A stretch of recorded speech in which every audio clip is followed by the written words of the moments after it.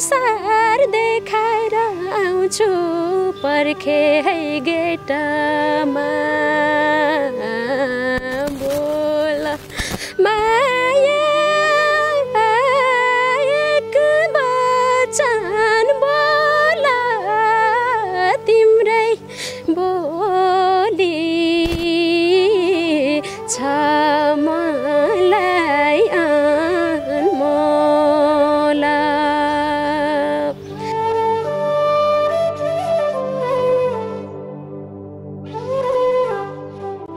Normally रोइरहेकै कुरा हो हैन, हामीले त्यहाँ प्रेजेन्ट गर्यौँ, भिडियोमा गीतमा देखायौँ, तर अक्सर धेरै नेपालीहरू त त्यसै कारण जुन विषय त्यहाँ उठाइएको छ त्यही विषयका कारण रोइरहेका थिए नि त।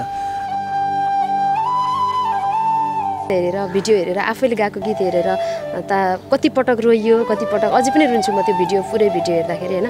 गाउँदाखेरि स्टुडियोमा पनि म त्यति नै भावुक भएर गाएको गीत हो। त्यो आँसु कसरी आयो, कसरी गरेँ आफू पनि अहिले भिडियो हेर्दाखेरि म छक्क पर्छु क्या। ओ माइ गॉड। मैले अफिसमा आएर अनि भिडियो हेर्छ अनि उसको फिडब्याक अनि ऊ रुन्छ, त्यतिखेर चाहिँ फेरि रुन मन लाग्छ कि त्यो हिसाबले चाहिँ म धेरै पटक रोएको छु। सासूले भन्लिन् छोरालाई खाइदि ससुरा के भन्लान्, समाजले पनि फलानी साह्रै अलछिनी छे भन्लान्, तिमीले नै दिएको सिन्दुर र चुरा राखम के गरम, बिचैमा छोडी जानीले किन भन्यौ र बेगरम बोल माया एक वचन बोल तिम्रै बोली छ मलाई अनमोल बोल।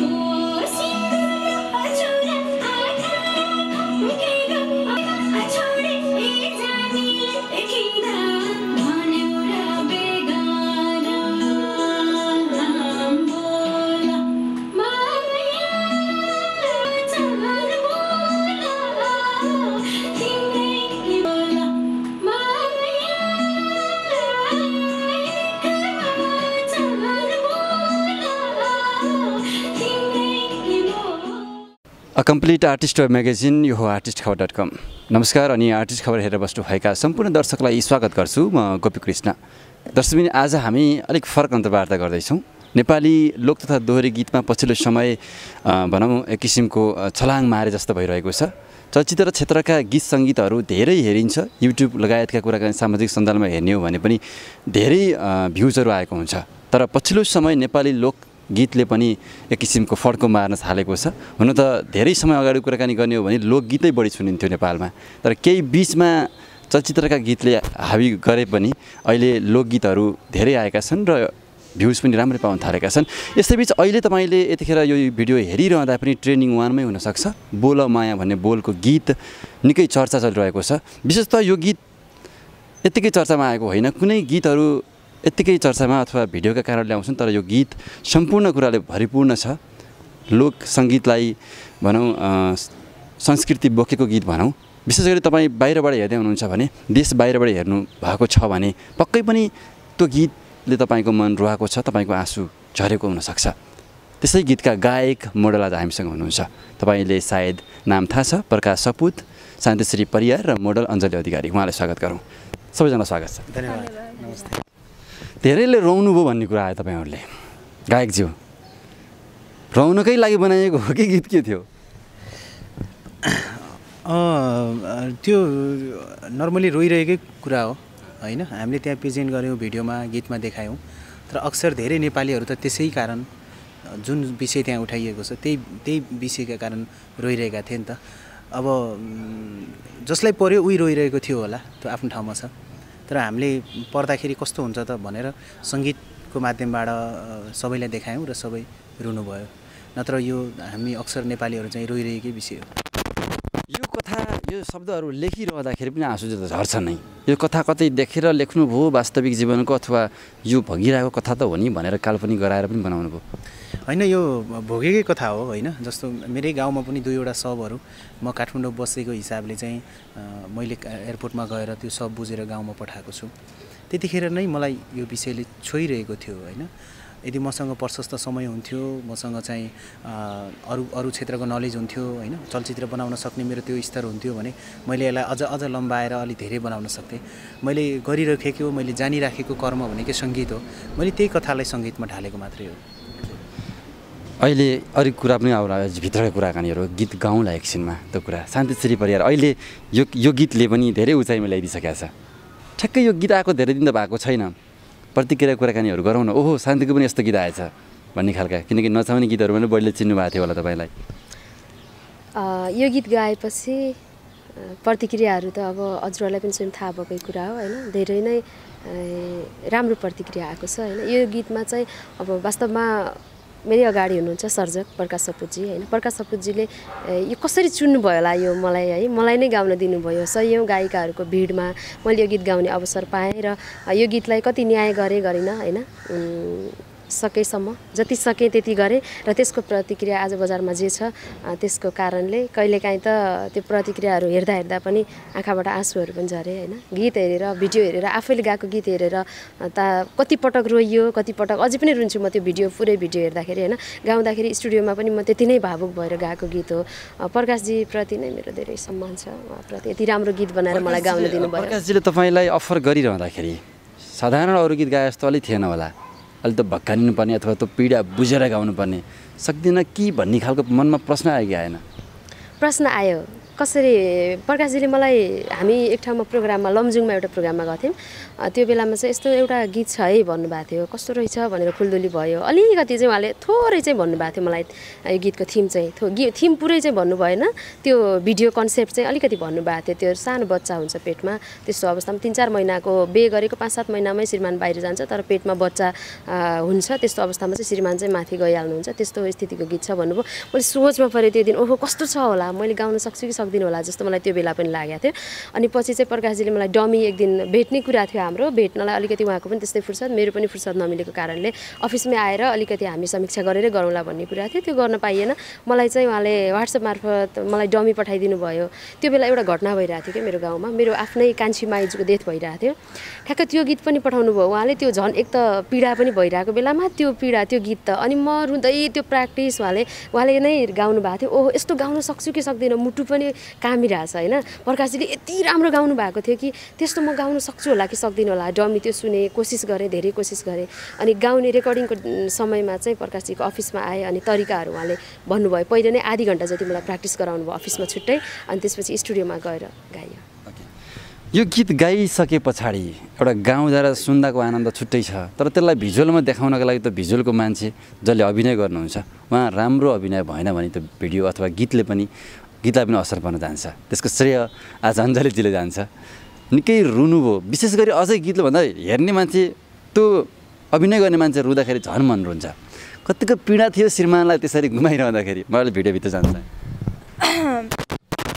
फर्स्टमा चाहिँ म रुनुभन्दा पनि दाइको शब्द, शान्ति दिदीको स्वर होइन, नारायण दाइको स्वरले रुवायो मलाई। यस्तो गीत नै त्यस्तो थियो, म रुनै परेन कि। मलाई यस्तो फिल भयो साँच्चीकै होइन। सयौँजनाको घटना छन् त यसमा, अब यस्तै परिरहेछ पनि होइन। त्यो फिल गरेँ, आफूमा फिल गरेँ होइन। फिल गर्दाखेरि त्यो आँसु कसरी आयो, कसरी गरेँ, त आफू पनि अहिले भिडियो हेर्दाखेरि म छक्क पर्छु क्या। ओ माई गड, एक त म डान्सर होइन, अनि स्याड गीतहरू चाहिँ कम नै गरिरहेको हुन्छु, तर यस्तो स्याड चाहिँ गरेको थिइनँ होइन। अनि दाइले चाहिँ मलाई यो गीत पठाइदिनु भयो व्हाट्सएपमा।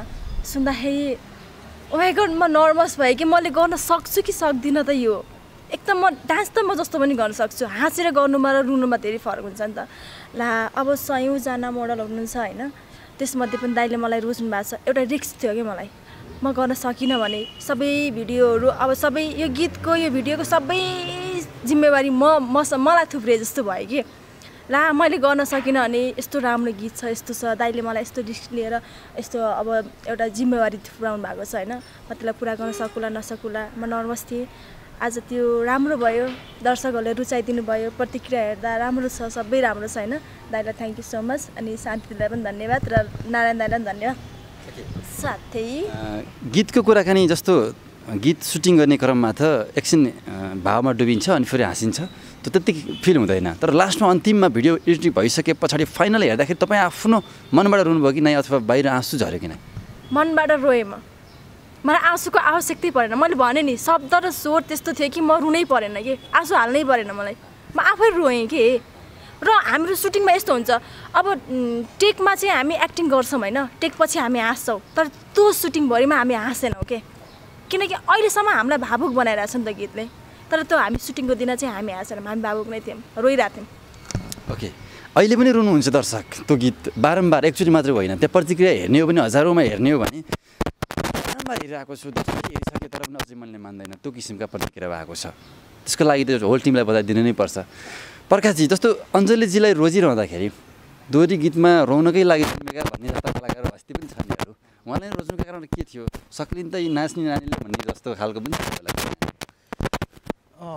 एकदम है जस्तो अब भिडियो मेकिङमा जानुभन्दा अगाडि अडियोको कामहरू सकायौँ होइन नारायण आदरणीय अग्रज नारायण रायमाझी सरले गाइसक्नु भएको थियो शान्ति श्रीजीले गाइसक्नु भएको थियो अब भिडियोको लागि अडियो पर्फेक्ट भयो है भन्ने म अडियोबाट सेटिस्फाई थिएँ होइन अब अहिलेको समय भनेको हेर्ने सङ्ख्या र दर्शकहरूको सङ्ख्या बढी छ नि त त्यो यसलाई देखाउँदाखेरि चाहिँ जुन मेरो दिमागमा जुन कथाको प्लट हिँडिरहेछ अथवा जुन भिजुअलाइजेसन मैले मनमा गरेको छु त्यसलाई जस्ताको त्यस्तै देखाउन सकौँला कि नसकौँला भन्ने मलाई आफैमा एउटा डाउट थियो अनि पात्र छनौटको विषयमा चाहिँ जस्तो अरू पात्रहरू मैले छनौट गरिसकेको थिएँ लास्ट अन्तिम अवस्थासम्म अञ्जलीलाई पनि मैले लाग्छ मैले 2-3 दिन अगाडि मात्रै डेट मागेको थिएँ अथवा गीत पठाएको थिएँ भनौँ न नर्मली अञ्जली यो डेटमा चाहिँ सुटिङ हुनसक्छ है चाहिँ मैले भनेको थिएँ तर फाइनलै हो चाहिँ मैले भनिसकेको थिइनँ त्यो बिचमा मैले अरूका भिडियोहरू पनि हेरिरहेको थिएँ होइन अझै केही अब थिएटरबाट आएका फिल्मकर्मीहरू स्पेसली मैले त्यहाँ त्यो लेभलबाट सोचेको थिएँ सुरुवातमा चाहिँ होइन फिल्मकर्मीहरू राम्रो चाहिँ रिचा शर्मादेखि लिएर होइन त्यो लेभलको एउटा चाहिँ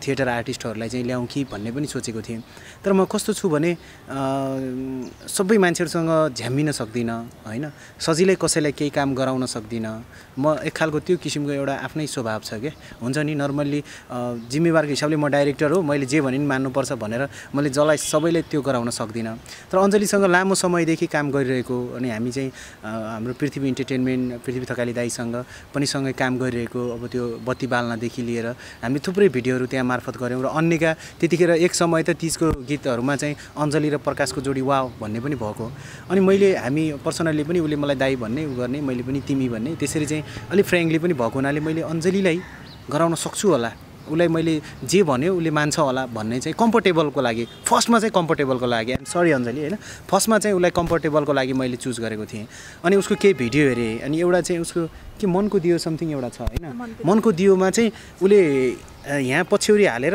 एउटा त्यो तुलसीको बोटमा पानी खनाइरहेको थियो क्या त्यति सिनले चाहिँ मलाई उसको ड्रेसअप उसको इनोसेन्ट अनि मैले हेरेँ त्यो हाई सिटमा छ मलाई लाग्छ स्लो मोसनमा छ अनि यस्तो इमेजिनेसन गरेँ यो ड्रेसअप त्यो उसको चाहिँ त्यो इनोसेन्ट फेयर गर्न सक्छ भन्ने लाग्यो कि अनि म कन्फिडेन्ट भएँ अनि उसलाई लिएर गएँ अब नारायण रायमाझीको कुराकानी गरौँ वरिष्ठ गायक हुनुहुन्छ त्यति राम्रो खालको कलाकारलाई छान्नुको अर्थ दर्शकका लागि अझै पनि उहाँको स्वर थोरै सारङ्गी रेटिरहँदाखेरि म आफैले गाउनुभन्दा उहाँलाई राखिदिनुबाट बेटर हुन्थ्यो भन्ने मनसाय चाहिँ कसरी आयो त्यो लास्टमा भिडियोको अन्तिममा हेर्ने हो भने तपाईँ त्यहाँ जानुभएको छ एउटा खुसीले हुन्छ नि उहाँले तपाईँको आफ्नै गीत शब्द हो भनिरहँदाखेरि त्यो एउटा हेरिरहँदाखेरि तपाईँ सुरुमै आँखा चिम्लेर उहाँ गयो जस्तो लाग्छ म यो गीत लिएर आएको छु भनेर थोरै भनिदिनुहोस् उहाँलाई रोज्नुको कुरा पहिलो कुरा त नारायण सरसँग कुनै न कुनै रूपमा सहकार्य गर्ने मेरो भित्री इच्छा पहिल्यैदेखि होइन नेपाली लोकसङ्गीतमा उहाँ जतिको क्रिएटिभ, उहाँ जतिको त्यो पर्सनालिटी, उहाँको व्यक्तित्वबाट म एकदमै प्रभावित होइन। उहाँ यति शालीन हुनुहुन्छ, यति क्रिएटिभिटी हुन्छ नि त। उहाँले मुभी बनाउनु भयो, गीतहरू पहिल्यैदेखि आफै डिरेक्सन गर्नुभयो, यस्ता सेन्टिमेन्ट आधा उहाँले चाहिँ आफै पनि भन्नुभएको छ उहाँको जीवनकालमा उहाँले जतिवटा गीत गाउनुभयो त्यसको आधा गीतहरू, आधा सङ्ख्याका गीतहरू त उहाँको यस्तै परदेशीको कहानीमा छ। एउटा कुरा होइन, मैले उहाँसँग सहकार्य गर्न चाहनु मेरो भित्री इच्छा। दोस्रो कुरा चाहिँ जस्तो जुन शैलीमा त्यहाँ गीत प्रस्तुत गरिएको छ, भिडियोलाइजेसन गरिएको छ, गन्धर्व शैलीको टोन छ, मलाई लाग्छ त्यो नारायण सरको जतिको अरूको म्याच हुन्न क्या। स्वर आफ्नो आफ्नो टोन हुन्छ, उहाँको जुन गन्धर्व शैलीको टोन छ अथवा त्यो म्याचिङ छ, गन्धर्व शैलीले जुन अड्काएर गाउने, खिड्का हालेर गाउने, थोरै भाका पछाडि छोडेर गाउने। मैले अघिल्लो गीत चरर बररमा पनि त्यो शैली कोसिस गरेको थिएँ, तर मलाई आफैलाई पनि मैले त्यहाँ न्याय गरेको छु जस्तो लाग्दैन होइन।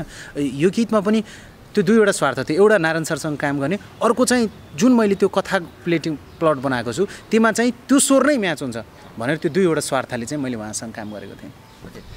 त्यतिखेर यो अन्तर्वार्ता हेरिरहेका दर्शकहरूको लागि एउटा वेटिङको कुरा, जति मिनट भयो अहिलेसम्म, कतिखेर गाउला कतिखेर गाउला अथवा लाइभ गाएको सुन्दाखेरि कस्तो आउला भन्नु हुनसक्छ। किनकि रेकर्डको अथवा त्यो अडियोसँगको पछाडिको ट्र्याकसँगको गीत र साँच्चीकै गाउँदाखेरि रमाइलो हुनसक्छ। मलाई लाग्छ गीत गाउन पनि अलिक गाह्रो छ लाइभमा, तर कोसिस गर्नुहुन्छ आज गायिकाले, सुरु गर्नुहुन्छ?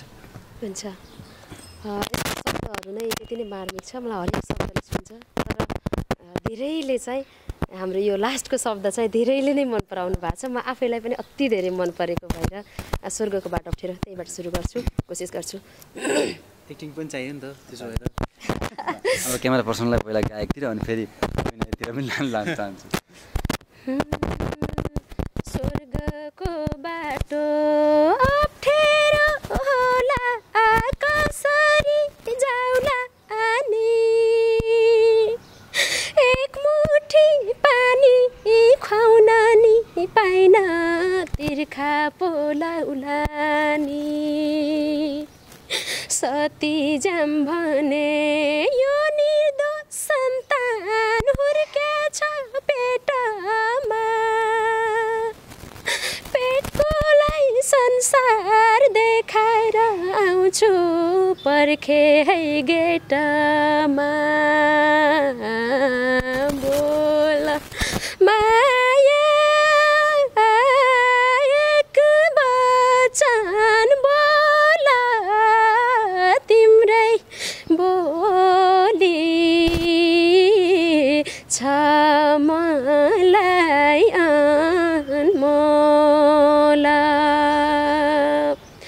तिम्रै बोली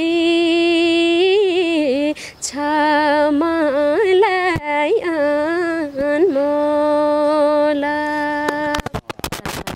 मलाई त भिडियो हेरिरहँदाखेरि यो त गीत त हो नि भनेर हेरेको थिएँ होला, तर अहिले झन् भावुक भएँ म चाहिँ। साँच्चै नै मिठो, एकदमै यति राम्रो शब्द जुन भन्नु पनि अन्तिमको सबैभन्दा मन पराएको शब्द हो। यो लेख्ने याद हुन्छ नि, शब्द लेख्दै गर्दाखेरि कसरी निस्कियो कि शब्दहरू?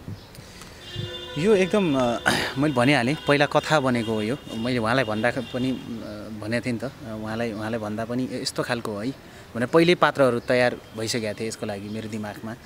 अनि उसको फिलिङ्समा बगेर लेख्दाखेरि मैले एक ठाउँमा बसेर आज यो गीतको शब्द लेख्नु पऱ्यो, यस्तो भोकल छ भनेर त्यस्तै टाइटली लेखे होइन। कहिले कुन यात्रा गर्दाखेरि मलाई तिनवटामा कुन चाहिँ शब्द भन्ने चाहिँ याद छैन, तर एउटा शब्द चाहिँ म बागलुङ जाँदाखेरि नाइट बसमा एक्लेफाँट भन्ने ठाउँमा खाना खुवाउँछ होइन, अनि म रातिमा त्यति खाना खाँदिनँ एकदम मोटाएर, अनि अरू सबैजना खाना बस्नुभयो, म चाहिँ बाहिर हाइवेमा यो गीत गुनगुनाउँदै हिँडिरहेको थिएँ। त्यहाँ एउटा शब्द चाहिँ कुन चाहिँ हो, फर्स्टको सेकेन्डको अथवा थर्डको कुन चाहिँ हो मलाई याद भएन, एउटा शब्द त्यहाँ फाइनल गरेको थिएँ। यस्तै गरेर कुनै कहाँ 8-10वटा शब्द चाहिँ मैले जुन मिटरमा छ नि 8-10वटा लाइनहरू बनाएको थिएँ, त्यसमध्ये सिलेक्ट गरेर यति चाहिँ हामीले गायौँ भनौँ न। जस्तो त्यहाँनिर भिडियोमा तपाईँका भाइ पनि अभिनय हुनुहुन्छ, जसरी तपाईँ रियलमा भाइ हुनुहुन्छ त्यहाँभित्र पनि भाइ सेम अनुहार देखिँदै अझै पनि त्यो भिडियोले अझै पनि हुन्छ नि त्यसलाई न्याय पाएको छ कि, किनकि कोही अरूलाई भाइ गराउँदाखेरि अनुहार नमिल्ने कुरामा बनाएको अथवा भिडियोको भाइ त हो नि भन्दा पनि ठ्याक्कै अनुहार देखिँदाखेरि भाइ नै हो होइन। तपाईँ मर्नु भएको छ त्यहाँभित्र। अञ्जलीजीले यसरी अँगालो हालिरहँदाखेरि भन्नुभयो नि अरू बेला सुटिङमा हाँसो उठ्थ्यो सिनभन्दा पछाडि, तर त्यहाँनिर हाँसो उठ्दै उठेन। यसरी अँगालो हालेर रोइरहँदाखेरि एउटा फ्लिङ्स सम्झिनुहुन्छ कुनै गाउँघरका ती महिलाहरूलाई जसले यो कथा अथवा यो कथा मिल्न गयो, त्यतिखेर याद आयो तपाईँलाई?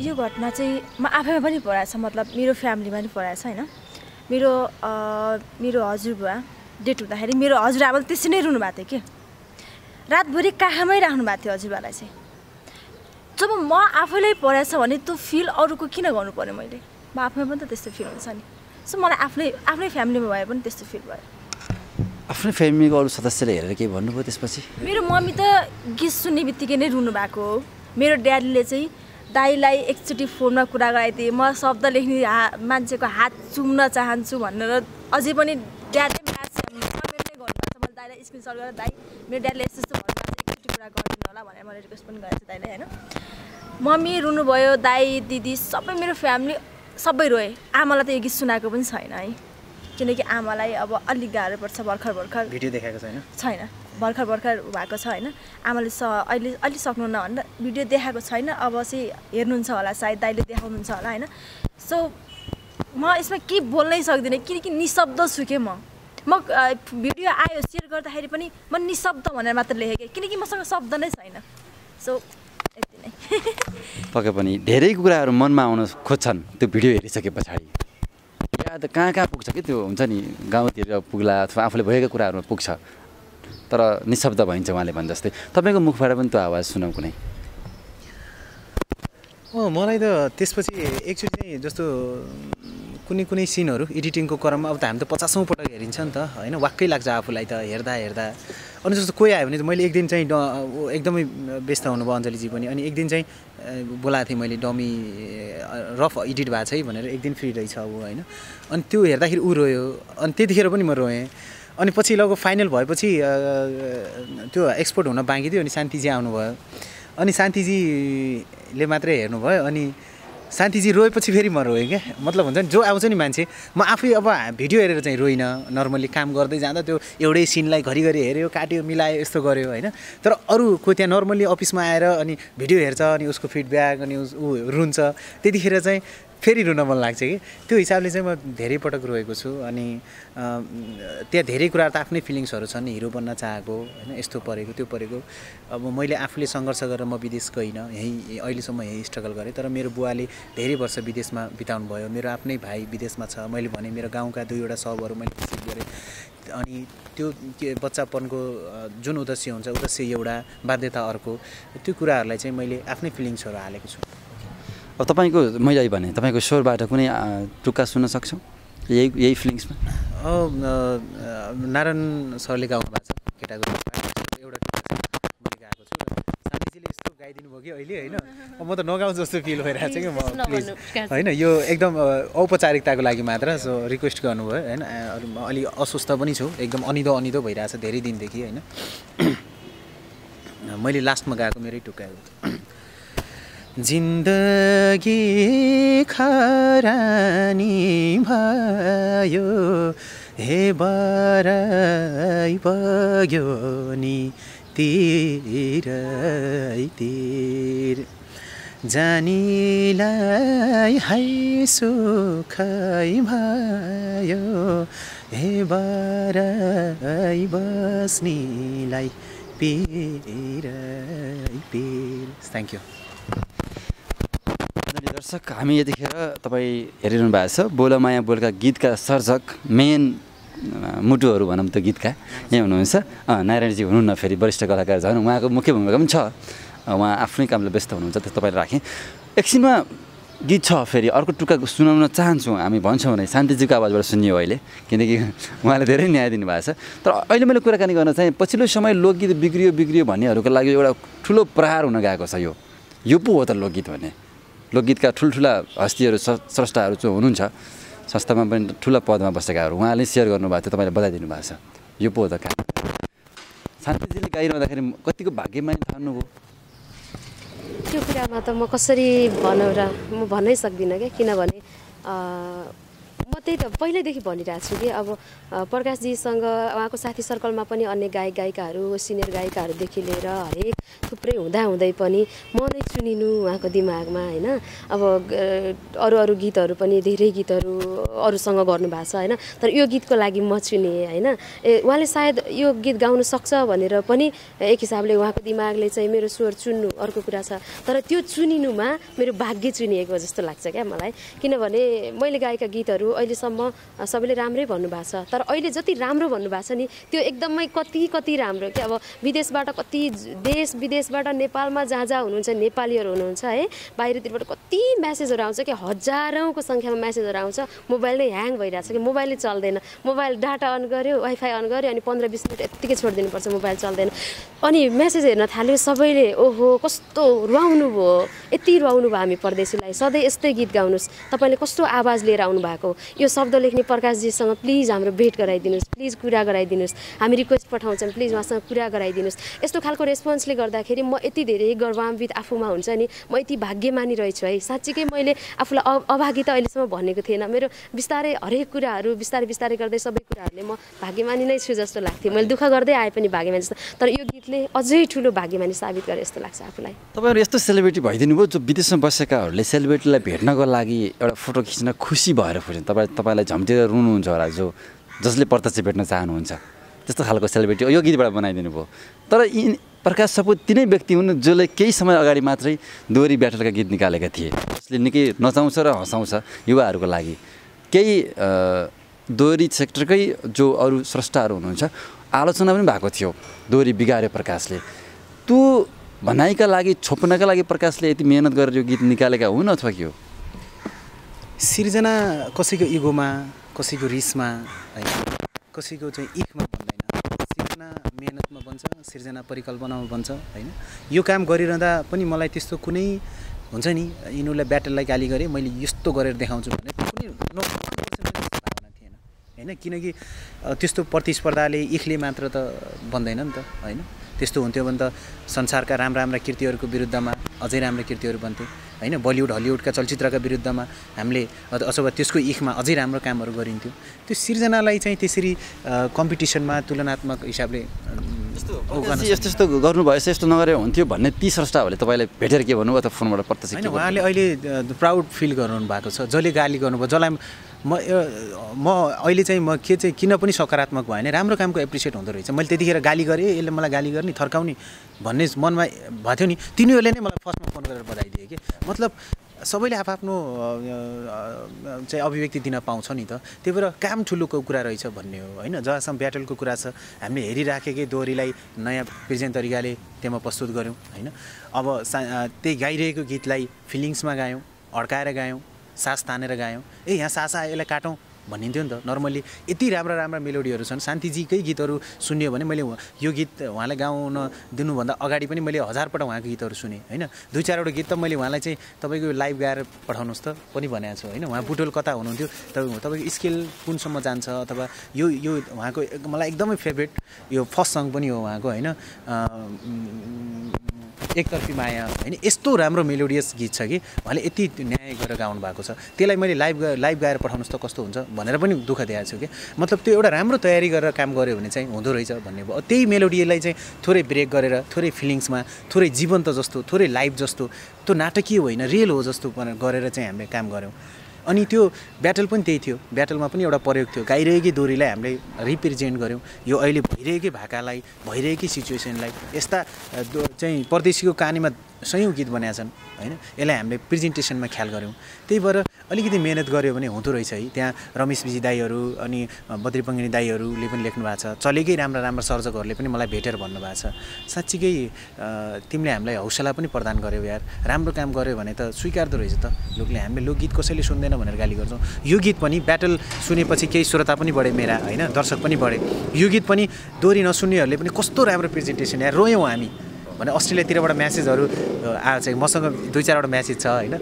त्यहाँ दोहोरी प्रेमीहरूले चाहिँ केले तपाईँले हाम्रो सिर ठाडो बनाइदिनु भयो यार, हामीलाई क्रिटिसाइज गर्थे होइन कलेजहरूमा उहरूमा, साथीभाइमा चाहिँ दोहोरी सुन्दाखेरि लाज हुन्थ्यो, तपाईँले गर्दा प्राउड फिल भयो यार भन्नेहरू पनि। आज युट्युबको ट्रेनिङ 1मा आउनु भनेको पनि लोकप्रिय भएरै आएको हो, राम्रो भएर आएको। ओके, अब अन्तिममा यतिखेर दर्शकका लागि यदि मोबाइलमा हेर्नु भएको छ भने त मोबाइल अलिक नजिक लानुहोस्, कम्प्युटरमा हेर्नु अलिक नजिक आउनुहोस्, किनकि उहाँको त फिलिङ्स त गाएको हेर्दाखेरि मलाई त्यो अनुहारलाई जुम गरेर हेर्नु मात्रै भन्नु खोजेको फिल्मलाई कुन गीत कुन टुक्का भनिदिनु चाहन्छु सबै टुक्का उत्कृष्ट छन् तर दोस्रो टुक्का गाउँ फर्स्ट टुक्का अझै गाउँला कुनै बेला अवसर त्यस्तो मिल्यो भने प्रकाशजीलाई गाउनुभन्दा अगाडि म केही कुरा भन्न चाहन्छु प्रकाशजीसँग काम गर्दाखेरिको मजा एक दुईवटा कुरा म भन्न चाहन्छु कि म गायिका भएको महसुस चाहिँ प्रकाशजीसँग जुन खालको काम गरेँ त्यतिखेर भयो कि हामीले अब अहिले के सिस्टम आएको छ भने अब बाहिरतिरबाट भएको त झन् अब गीतहरू पठाउने त झन् वाट्सएपमै नम्बर पठाउने अनि वाट्सएपबाट हेरेर गाउने स्टुडियोमै कहिलेकाहीँ त्यो हेर्दा हेर्दै नम्बर त्यो गीतहरू शब्दै मिस्टेक हुने